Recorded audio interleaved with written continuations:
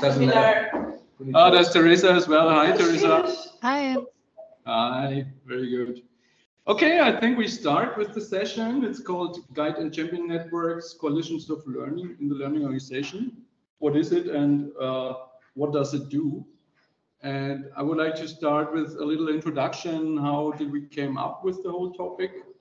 Why these kinds of networks, whatever they are called, might be a thing, an issue. And I invited some people from organizations where now know that they have such kind of networks. And we would like to talk then in the second 2/3 or half of the session a little bit about the concrete activities and also the pains and the gains, like what's working well, what's working not so well. And I would like to start a little bit. We had a small discussion here before the session started about Kotter. Some said, "Oh, there's this Kotter book. I used it in my studies." And what's interesting to see is that this Kotter book that you see on the left, for the ones who are here, we have them here. This is. Does anybody know from what year this is? 96. 96. It's 96. But I just looked it up on your concept. You're a cheater. You're a cheater. Right. Just as one remark for you online, if you click on our camera picture with the right mouse click and then choose fit to frame, then you see the full camera of the room. Because with the room cameras, always right and left is cropped otherwise. Just as a tip, if you want to see everybody who's in the room. Yeah, like Simon guessed very well, it's from 96, but still when people are complaining about old school change management and so on, they refer to this book, totally ignoring that there are two new ones. One is called Accelerate, like how can I lead change in an ever accelerating world, all this VUCA stuff and so on. And then the new one, which is called Change, with the subtitle, How Organizations Achieve Hard to Manage Results in Uncertain and Volatile Times. And I think a lot of people are still working with these 8 steps of change, Kotter, which have a very linear approach, like as is status and a to be status, and then I have to go from A to B, and I have to have like 20 change agents, and then the change project is finished. And this is why I would like to introduce some of the ideas that came with the newer books, especially with Accelerate. There's a very, very good video on YouTube. I don't play it here, but I suggest that you play it afterwards. I will post it in the chat then. Called Accelerate, the evolution of the 21st century organization.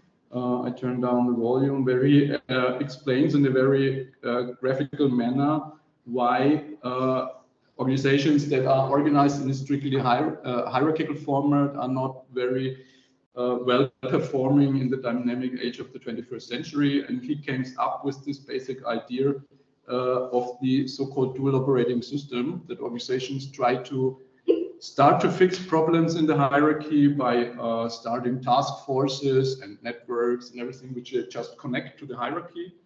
And what John Kotter says is that the basic idea is that you have to manage somehow to have the formal organization and the informal organization on an eye level, and have to manage that system. It's not just a sidetrack, the informal organization and the networks, but they have to get more on the main stage. And when you look to the World Economic Forum, they bring up every year to the event a study with the CEOs, where they ask them, what do they think are the key success factors for their own organizations to be successful in the next decade? Then their one result this year was that shifting the focus from the formal to the informal, not like 100 to 0, but shifting about 10 to 20% more to the informal side is sort of the average. To have more in terms of your time, Carsten is already shaking his head. This will be a good discussion afterward. To have as an employee time to spend in communities and networks, go to bar camps, learn together, which is not related to your department or your project or your line work that you have. So in this book, he came up with the observation that in organizations, with trouble zooming, in organizations, the right side of this dual operating system does not pop out automatically. There should be a group of people orchestrating it. And in the English book, Kotter calls this leading coalition.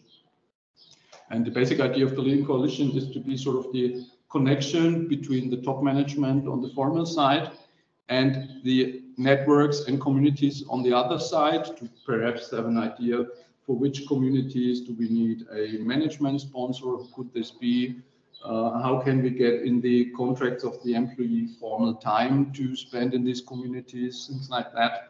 But also have an idea what are the topics on the directions top management want to go, where we don't have a community or a network yet, but it would be a good idea to have that. So in the book, there's sort of a task list, what this coalition might do. And for the Learners for Organization guide, we just renamed this gray circle here a little and call this learning coalition, not leading coalition, because in German leadership and Führung is a lot of organizations somewhat difficult. And we said the basic vision of this coalition, which is interdisciplinary, should be the development of the learning organization. This is sort of the twist in the Learners for Organizations guide. And what we did then is this picture here. I moved the post-its to the side. Sorry, it is only available in German so far. But this comes also, on the one hand, the lower part here, the Army of Volunteers, comes from Kotter. So in the Accelerate book, he says it's not sufficient anymore to have a topic and have this typical 20 change agents for that, but you need to have a critical mass of people, which is like 10% of the organization. And he calls that Army of Volunteers. And this Army of Volunteers should not be the change agents for one topic, like implementation of Microsoft 365 is one change agent network, and implementation of new work style is another, and implementation of hybrid work is another. But this Army of Volunteers form a network that drive this bigger change with all these subtopics inside. And these are typical at Audi, for example, or at Siemens Healthineers also the Conti guys. It's around, I think you're around 1,400 people, 800 people, 1,000 people. It's like 1% of the organization or something like that. But more like this 20 people. What we kind of stole when you have been in the 2 years ago in the Learners Convention, we had the guy from Open Space Agility doing a talk, and what he suggests to, what is his name? Open Space Agility, is it a Gary? You're the main profile. Pardon? You're always the main guy. Yeah, normally Open Space Agility. It's too hard to remember names. It's kind of this framework. It's, from my perspective, one of the cooler frameworks to implement agility in an organization. And the basic idea here is to implement agility by sprints, doing sprints, taking a quarter or 100 days here, and have some challenges, people who prepare experiments. There's already, if you can see this here, already organizational learning as part of the concept here, even if the Agile Manifesto is on top. And then the idea there is to have an ongoing process of events, which they call open space meetings or open space agility meetings, to drive that forward. So the basic idea to have a regular process to drive change, where this army of volunteers can come together. So what we did in the Learners for Organization guide is to place this North Star of the learning organization on top, having this open space process here in the middle, and have the guiding coalition here on top, like going from today to the future, and placing this coalition of learning as kind of translator between the top management and the strategic vision and where do we want to go on the one hand, and then the concrete problems, struggles in the daily work the employees have on the other hand. So when I go to someone from the Audi board saying it's important that employees are able to manage Teams channel in a proper way or manage hybrid meetings in a proper way, the board member doesn't have any open ear for me. But if I talk about like this could be a contribution to get in the competition before Tesla or be better than BMW, or we can reduce time to market time by 10% due to better collaboration, and this network helps us, then they listen to it. So the story to the employee is a totally different story than the story to the top management. And sort of this translation is also part of the task of this guiding coalition. We will talk about that later. I put some examples here. Like from my perspective, what the Conti guides are doing is somewhat kind of such a coalition, because you also have people from different departments and different disciplines, and you do nowadays different stuff than back then when you had Connext.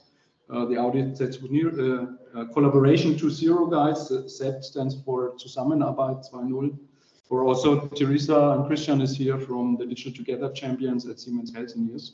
So these are kinds of such interdisciplinary networks, which of course have core teams who run stuff, similar to a department. You need people who drive stuff, who organize events, who also do onboarding of new members. There are people going away and others coming, or there are sleepers, people who are not active anymore, and you have to activate them somehow. And of course, you have a lot of regular activities like events, like meetups, like communities, and so on. And I think this is also one common thing, that there are, similar to this open space approach, one flagship event per year where you bring together a lot of people who are interested in that topic. This is at Audi, for example, we had since 2015 the Collaboration 2.0 Barcamp twice a year, once in Ingolstadt, once in Neckarsulm. Then with the pandemic, we started the Collaboration 2.0 DigiCon, which was a digital format only. It was this year like 32,000 people joining the sessions. So you have a much bigger reach. And now we switched to have one in a virtual format and one in a physical format or a hybrid format. The Barcamp will become a hybrid one. And also the Digital Together Summer School and the Barcamp that we planned for autumn in Erlangen is such an example. And just as last input that I brought with me, since we had him also 2 years ago at the loscon, this is a picture also so far only available in German. Basic idea of how you can think of the structure of such a coalition. What I think is important to have a strong core team at the center, similar to what Tanya yesterday said of a community. You can start with 3 or 4. Typically, if you have a lot of people, then it's more like 10 or 15. But these are the people who are really committed, perhaps who also have part of the time of their job, like this typical 5 to 10%. You're a developer in the R&D department or so, but you have some time to spend on organizing an event or doing an onboarding process. You can't rely on people who do it from 6 to 7 in the evening, because people burn out and are not motivated anymore and so on. You have to have a clear idea what the concrete practices are. Like, what is this new kind of working that we want to put in place, which in my perspective is a little bit problematic in the last years in this whole new work thing, because for the one group of people it's working remotely, for the others it's knowledge work, for the others it's asynchronous work, for the others it's agile. So it's really diffuse and diverse bunch of topics that you have to kind of order and to say, okay, who are our target groups? Do we want to change the way how leaders lead, or project managers manage projects, or communicators communicate? And what are the patterns to have a concrete content? And then normally, I like this in Joel's picture, this community of practice circle. You have people in the organization who actively say, we are interested in that. We want to adapt these new kinds of working, which he calls a community of practice. They learn from each other. They share news. Here's this new feature in Teams. Here's a new method to moderate a hybrid workshop, and so on. So they are very active. Typically, in the case of Siemens Healthineers and Audi as well, and Conti, I think too, these are communities in the enterprise social networks, like in Connections or in Jive or in Yammer, Weaver, Engage. And then he had this outer circle, like this community of interest, where he says, okay, these are people who say, oh, this sounds kind of interesting, but perhaps it's not for me yet, or I just want to lurk around, come to a meetup, but don't come to the barcamp yet.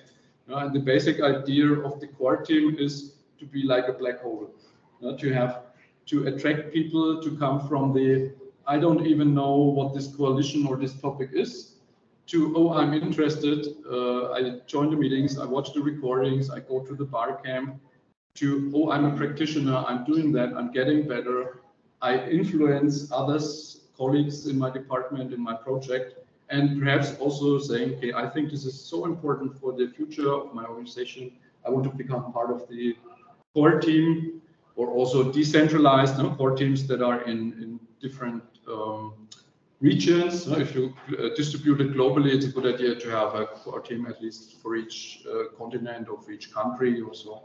Because the time zone is an issue, yeah, right. Right. So this is sort of kind of an input for the beginning of the session, and I would like to discuss this with you. Of course, ask questions, criticize it, other opinions, but also from the people who are there who have such networks, perhaps a little bit input about these pains and gains thing. Like, does that resonate with you? What are the things where you say, okay, this is absolutely essential if I start such a kind of thing?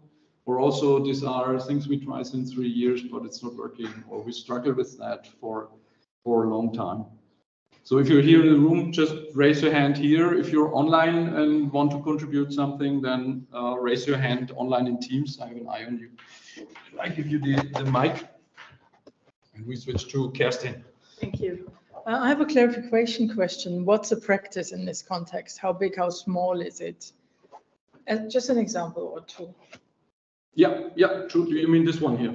Yeah. For example, what we're discussing in the core team at Audi is what does the principle open by default mean for the daily work of an engineer? And the concrete practice is when I start something or do a presentation, do I start it in my OneDrive and then I present it and then I send out a PDF via email? Or do I start it in open space and all the content is available in the whole company publicly? Everybody can download the PowerPoint, or the presentation is in the wiki page. I can add information and enrich it. This is such kind of a practice, closed working versus open working. Also for communicators, we did this as Siemens Healthineers, like for the role of a communicator.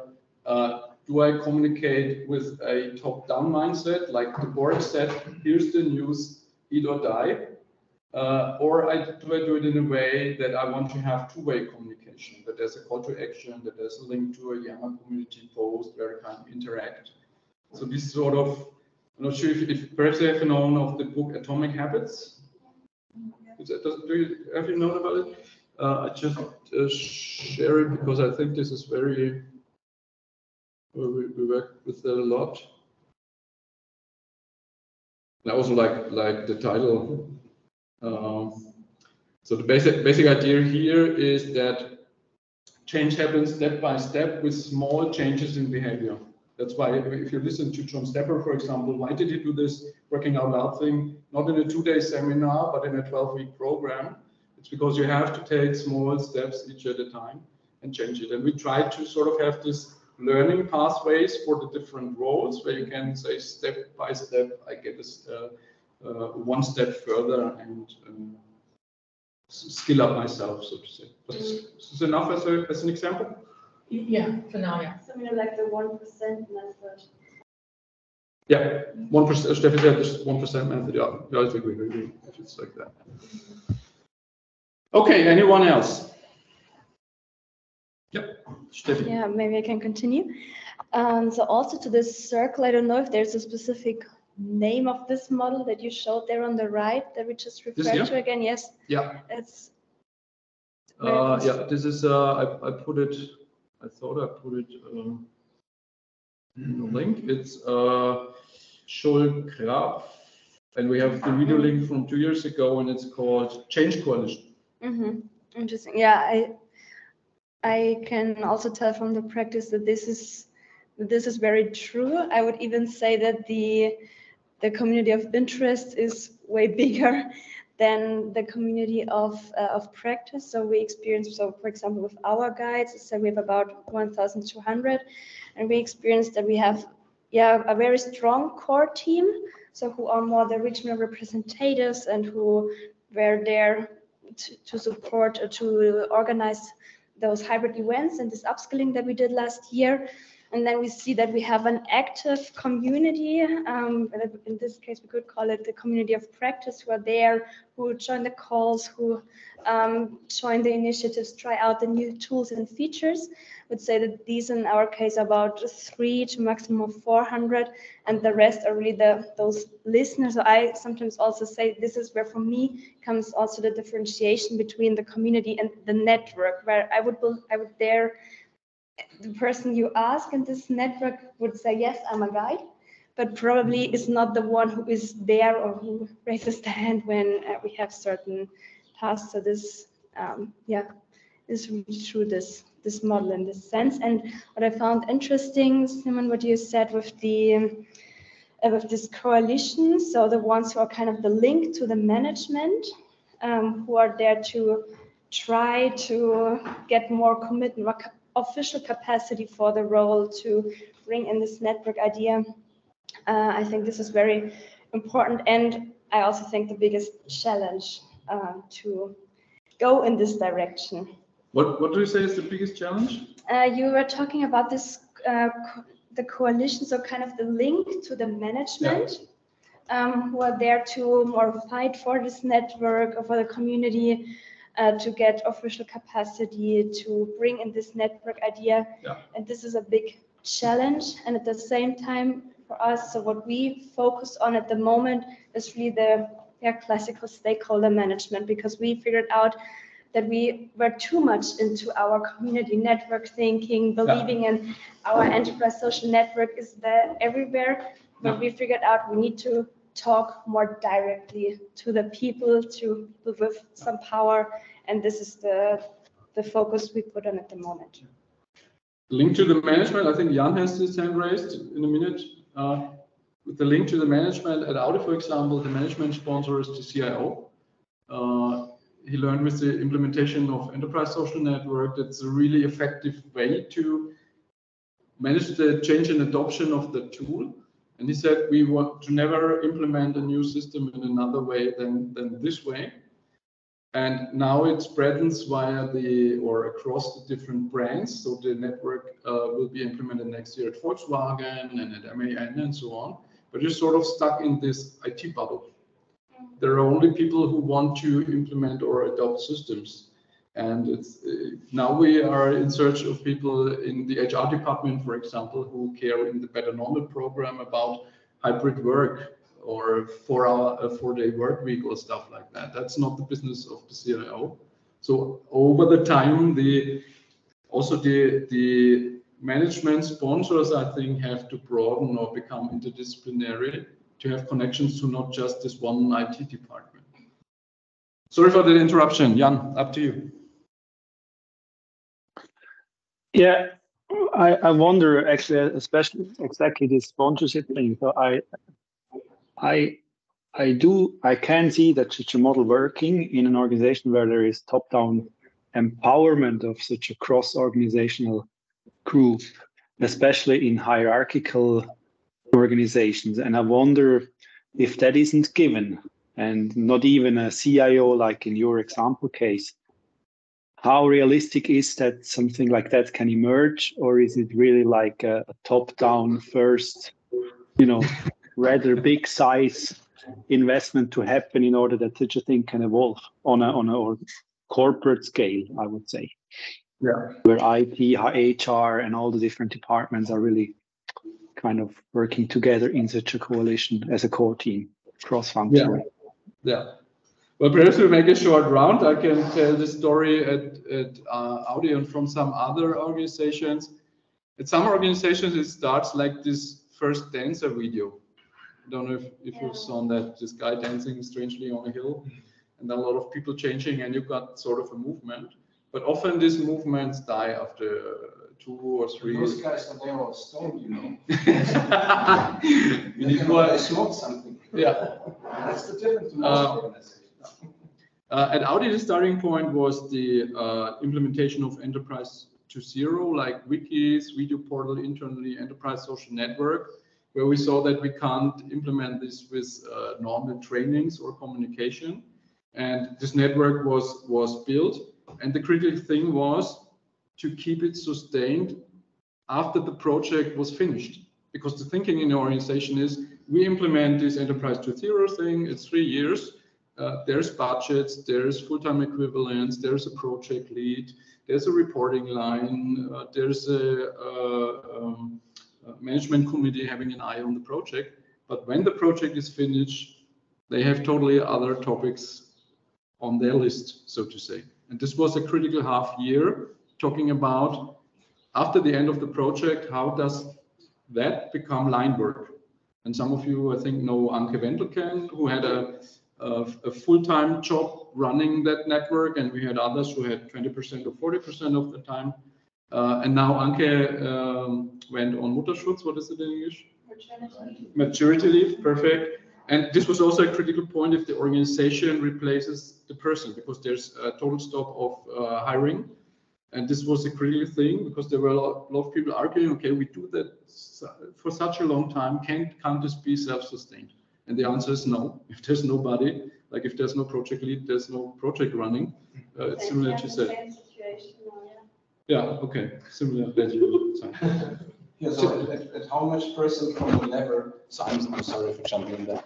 So because you said, so I was looking very critical related to the switch from hierarchy to networks, and Kotter, of course, it's always like good selling, because my perspective has a very mechanical view of organization still. And then you mentioned, yeah, you have to shift not everything to networks, but maybe, I don't know, 10, 20%, that would be nice. And this is, of course, an ultimate mechanical view of organization. It's really funny. But what would you say, like, from your feeling, how much percent of the lever shift to the network side would be enough to have it sustainable without Anke?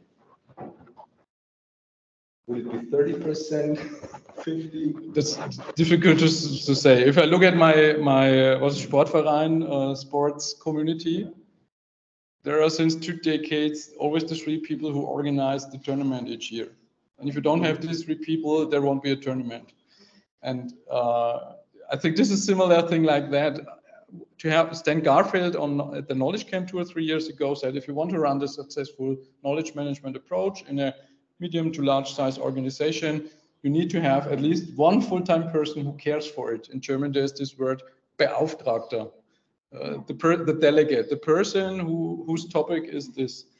And if you don't have that, then it becomes difficult. After that, if you have 5 or 10 or 15, I think it's very different for each organization. Do you want to jump in on that? But because Teresa raised her hand for quite a while, or if you want, Teresa. Well, yeah, but it was more generic. My what I wanted to add, and it was the perspective, from the champions that are very similar to the guides. Go ahead. No, they are it's very similar as the guides network, and I think that what Steffi said, that there was the community of practice. I call them the spectators mode. We have this spectators group. We have the great core members. I see that Christian is there. I don't know if Meike is also there as well. And then we have a larger community.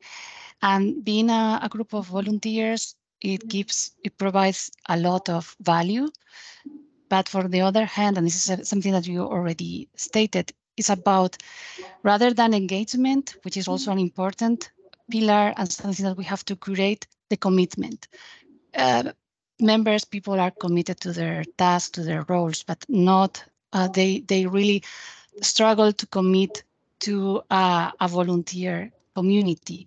So what we see is an sporadic, they jump in and jump out, mainly into the sessions that we provide. So from my perspective, the difficulty is to maintain and to have a work stream, making sure that the volunteers are going to commit.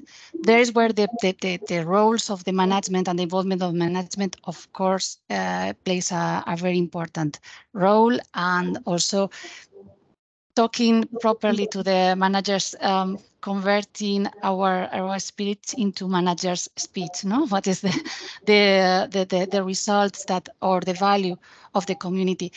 And here also I find other two difficulties, which is we are in a blind way, because this is something that the thing that there are people committed, people not committed, engaged, spectators, core teams, is about numbers, but we don't know exactly what our members are doing in their teams, if they are really applying that, if they are being active. It's very difficult to track that. So and that would be mainly what I'm feeling. And also another part for me that is something that we struggle is how to provide a good way of, in a global network, how we can provide a good way of networking and find the match between members that have use cases, have solutions, members that would need support in a very organic way. That would be my perspective. Yeah. What comes into my mind when you say this is, I think, a very old paper of a colleague of yours called Social Collaboration Metrics. And there's an approach inside, it's called ICOP model. And I like this very much because the sort of a pyramid, and the ICOP stands for, the P is the platform, the user engagement, what are they doing? Then you have connectedness as a result and impact as top of the pyramid. And the argumentation sort of is that on the lower levels of the pyramid, you can measure very well. You can say how many people are using Microsoft Teams, how many chats do they have, does this replies email, and so on. And you can have all these user engagement metrics in backends of Microsoft 365 and so on. You also can measure connectedness. I remember a study you did connectedness cross business units or something, cross countries. But then when it comes to impact, do we sell more products? Are we more innovative than the competitor? These metrics doesn't say a lot. And there you're on the level of stories, of qualitative, like testimonials and so on, where we at Audi, for example, at the Audi Barcamp, when we started the Audi Barcamp in 2015, managers were asking, what is the value of sending 150 people for one day on a Barcamp? They are calculating, like, how many hours is this? How many money does that cost? What's the ROI? And we started at the second Barcamp to screen all the 20 sessions that we have, and we kind of followed some sessions and tried to get impact stories out of it. So for example, one community that came out of a Barcamp was an exchange. Was it Audi Tauschbörse? It's in German. It's like an Audi eBay, where you can say we ordered this measurement equipment for 200,000 euros. We needed that for the A4 project. Now the A4 project is done. We don't need this measurement instrument anymore. Now it's in our box, in our case. And they put it there and said, we have this equipment. Does anybody need that? Because we realized that a lot of people are buying the same stuff, very expensive stuff, but also small stuff like merchandise article and so on, and folders. And we monitored this for a year, and we had an ROI that was tenfold for one Barcamp, only with this Audi Tauschbörse, which came out of one session. And this was a story where we could tell, okay, if this is only out of the one session, and everybody said, which we could measure with the NPS, this was a great event. I have a lot of new contacts, like more on the connectedness level. Management was more and more convinced that this is a good thing to have, without us having to calculate it down to the last euro. And I think similar was your argumentation in the Technoweb case study. So connectedness as a metric is very plausible, as long as you think that more connectedness in your organization is a good thing, right? It's like the years. It's like the years before where you said more communication is a good thing.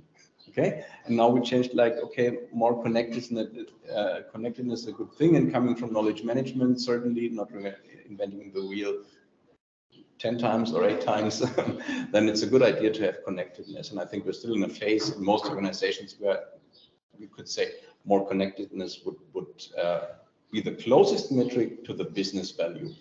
But closer you can't get in a general way. What we did with Technoweb was something different. So we measured, really, it was calculated with urgent requests. So it was only the functionality of one guy stating, I have a problem, and if you solve this problem, it would have a business impact of, I don't know, 50,000 euros and so on. And that was the guy who asking the question, saying that would help me to sell a product or to solve a problem for a customer. And that worked pretty well. And of course, we did the measurement was built in. And that's a way of special kind of connectedness, solving urgent problems, where you can put some business value on it. So it's business impact, it's not net income in the end, but it's relates to money. What we tried was organizational network analytics. So we try to map the complete organization, but not down to the personal level because of data security, data protection reasons. So we accumulated, let's say, the top organizational parts, and we took participation in teams, because that's a quite easy group thing you can read. And if you map this, you can map your complete organization. So you see if an organization is connected to which other organizational part, if you accumulate that from bottom to the top levels. And you can see what organizational parts are in the center. You can see what organizational parts are at the edge of your organization, kind of, on themselves and not so much interacting with others. And but what we could not deliver was then the connection toward business impact. Okay. Yeah.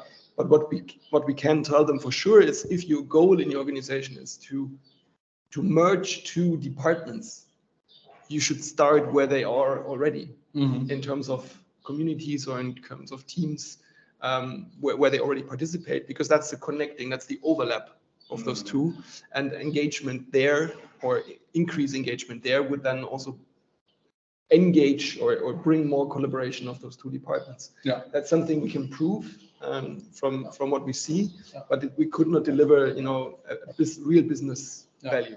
Perhaps you can elaborate a little bit. In the last 5 minutes, I saw that you put the Vitesco case from your side. Yes. In contrast to the Barcamp at Audi, for example, or the Barcamp at plant at Siemens, where more the new work, knowledge work guys meeting each other. On your event, like R&D stuff is meeting each other, and you're much closer to that's the experts. It's not pure R&D, I'd say. So it's like that's the expert community. So all the officially nominated experts. So they have hierarchical levels, L1, 2, 3, where they are organized. And basically, the leading person came to me and asked what kind of better improved Barcamp could we do, and we talked about this, and we created this kind of idea of using spatial chat for this. So we looked into different tools, and at the end it was spatial chat, which is a tool that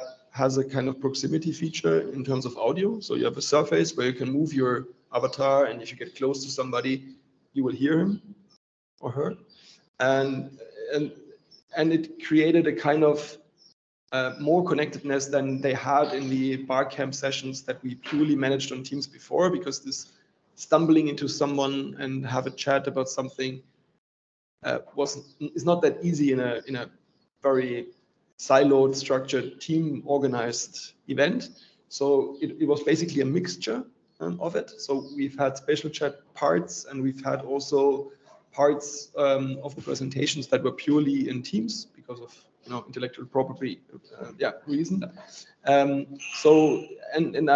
wrote down what went good, what went not so good, let's say. So for example, good was the lounge or the birds of a feather sessions were received very well, so they worked quite nice. So there were two groups discussing two different things in the same room, and they could switch by just dragging their avatar from one corner to the other, similar if you would move from this room to the next room.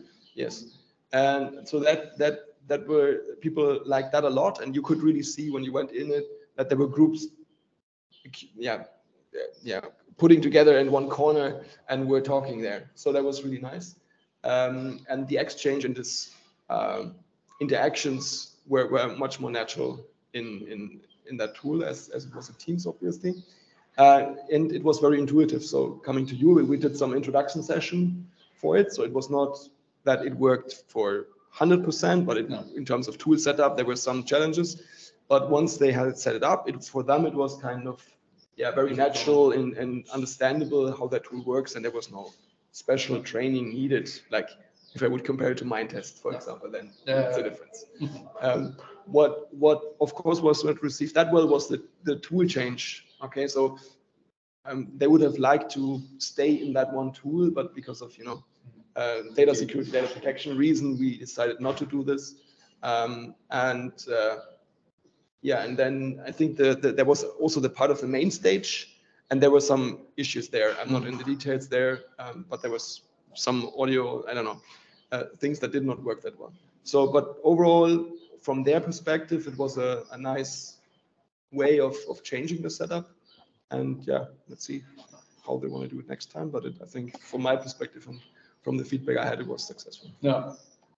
And I think it's also a good approach to it already documented how we run the barcamp in the wiki with all the templates, and all after each barcamp we do a lessons learned podcast with all the experiences. And from that, for example, emerged the autonomous driving barcamp. And they have a community where everybody is inside the whole like across brands. There are also people from Volkswagen, from Porsche, and so on, who work on autonomous driving cars, and they run a barcamp, and they just adopted that pattern of doing an event in a new way. They had a very old school, like talk-driven format, with a lot of boring stuff and so on, and they like this interactive approach a lot. And I think for this Guiding Coalition, bringing these new formats, doing this not only for the own topics, but bring that to the core processes, whatever the core processes are, is a good way to let these new work styles adopt also there and socialize this knowledge. Just want to add one thing, because we've talked about IT projects and so on. Yet some weeks, months ago, I think I got contacted from several projects that had implementation topics that were not IT related.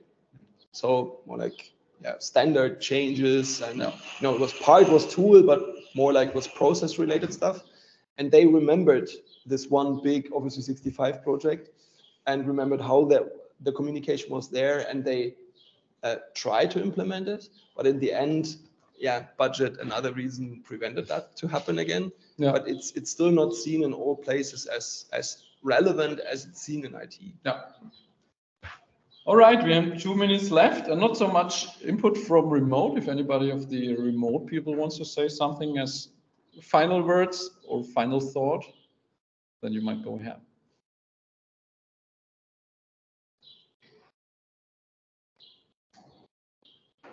Otherwise, we have a minute of silence. No pressure. Any last thoughts here in the room? Okay. Thank you. So I hope it was fine for you. Thanks for joining.